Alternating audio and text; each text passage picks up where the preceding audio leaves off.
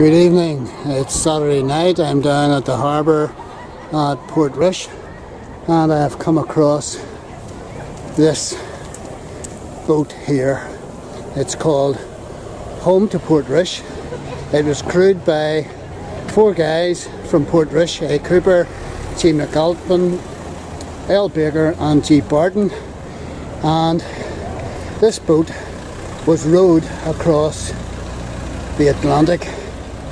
The only Northern Ireland team to enter and complete the world's toughest rowing race, 3,000 miles non-stop across the Atlantic Ocean in 31 days, 8 hours 57 minutes, world record equaling time in pursuit or in aid of Portrush lifeboat.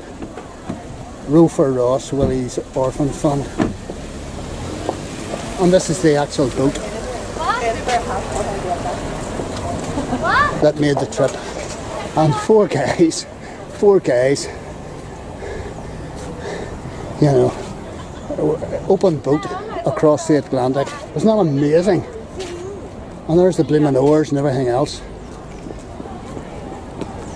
And there's their seating. 3, it looks like 3 were rowing at a time. Maybe not. Maybe I've got that wrong. My goodness.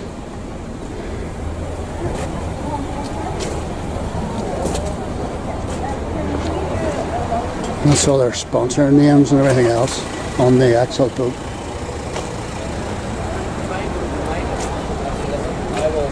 And rowing for RNLI and row for Ross. Home to Portrush, sitting at Portrush Harbour. World record breaker rowing boat. This is absolutely fabulous, and come and see it for yourself before this is moved.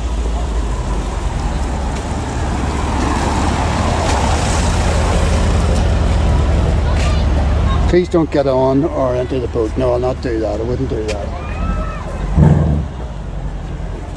And I'm trying not to get knocked down here because this place is going mental tonight. People love coming to the various eateries here outside Portrush Yacht Club. Brilliant. And there's a wee map.